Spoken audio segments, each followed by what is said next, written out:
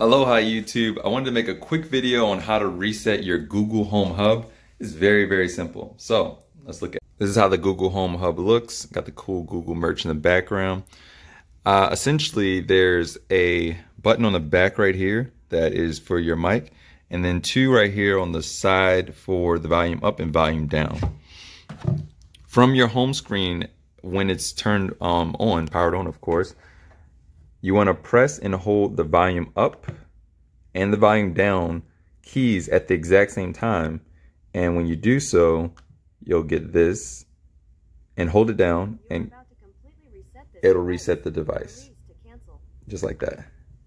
And after the timer goes down, it'll basically reboot into the G logo and you'll reset your device. Wanted to keep a nice little simple video to show you guys how to do it. As always, comment, rate, and subscribe. And you guys have an awesome day.